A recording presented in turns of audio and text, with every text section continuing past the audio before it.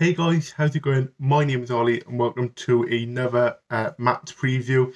First of all, I'm going to ask you to like the video, subscribe to the channel and leave your scoreline predictions down below. I'm going to go with a 3-0 win for Newport. Optimism, keep up the hope. Playoffs secured. This is the match preview for Southend away. This is the final match preview of the regular season, but fingers crossed we get playoffs and you can get 2, possibly 3 more of these. So, yeah, nice wrap up to the season, but we still gotta keep it going. Opponents are Southend. They are 23rd in the league, relegated. I do feel sorry for them. They're having a very deep nosedive at the moment. I think this is back-to-back relegations for I am aware that the fans are protesting before this game to try and get the owner, Ron Martin, to leave the club, and I just want to offer my full support to them. The kind of hoops that the owners of EFL clubs have to jump through are minimal. It feels like anyone can pick up a club, so yeah, I really do hope that they can sort out that situation. More power to the fans. The manager then is Phil Brown. He was brought in April. It was kind of inevitable. Southend was going to get relegation. He had 6 games to bridge a 6-point gap, and this just didn't happen. I do feel sorry for him. It was kind of a poison chalice almost, but what more can you do? However, they are coming into this game off the back of a 2-1 win away to Barrow and a 2-1 win at home to Leyton Orient. So things are on the up. There's a little bit of a bounce.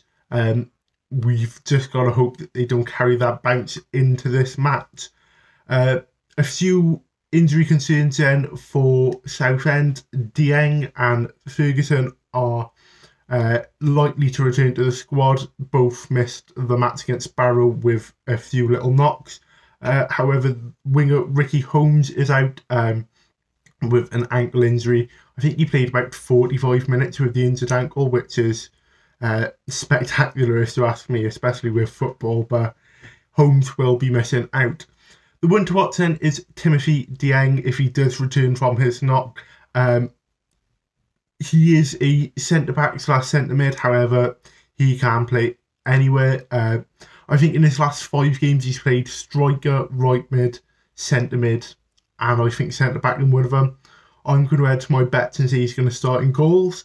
Honestly, he can play anywhere. I think he's chipped in with 3 goals, so he's likely to start up front, but don't be surprised if he's left wing back. The last match between these two sides, Southend did pick up the win.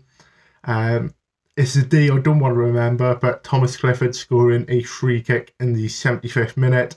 It was kind of the plight of our downfall. We all got a bit confident. It was like, Southend, they're 24th, we'll walk over them. And yeah, that's what happened. Pitch was terrible that day. Well, it's terrible any day, but especially on that day. In terms of Newport then, we come into this game off the back of a great 1-0 win against Cheltenham. Really dented their title party. They thought they might get in the bag. We stopped them. So the title's going down to the last day of the season. But brilliant win for us. Brilliant goal by Labs. No complaints all round.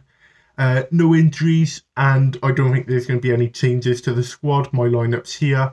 I've been through this squad thousands of times. It's on the screen for any Southend fans. This is probably our strongest side and the team we're most likely to play. What I'm going to focus on though is what Newport need from this match. We're on 72 points. A win is ideal, take us up to 75, could give us 3rd or 4th.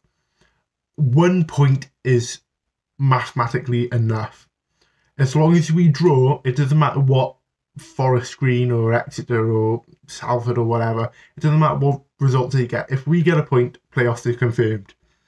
There is a chance that we can lose and still get playoffs, but that all rests on Barrow beating Exeter.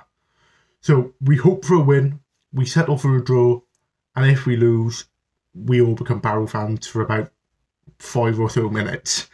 But that's what we need. We need at least a point. As I said at the start, my prediction is 3-0. I think we've kind of hit our form, we've hit our flow. The squad is now working together. They're all kind of reassured of who's playing where and whatnot. So it's happy to see. It's very good. And especially if we do get the playoffs. But that's it for today. What's your scoreline predictions? Do drop a like on the video and subscribe to the channel. We've hit 3,500 subscribers, powering on to 4K. But as always, my name's been Ollie, and up the county. Ollie, Ollie!